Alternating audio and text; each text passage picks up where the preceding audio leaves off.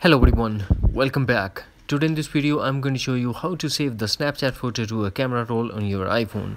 So without wasting any time, let's get started, and before start please do like, share and subscribe. First of all, we are going to tap and hold the App Store, then tap on updates and check the list is there is any update available for Snapchat. If there is, then update the Snapchat app first. After completing the update, we are going to launch Snapchat. Then tap on the profile icon in top left corner. Here we have to tap on settings.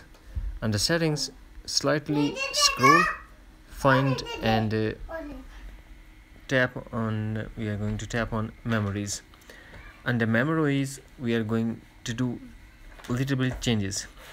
Here you can see the save button, select on it and choose these two options, or one of them, memories and camera roll or camera roll.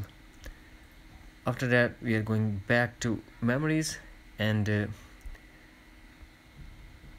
next to save button you will see auto save my story snap, and select auto save to memories. Now go back to Snapchat, take a snap.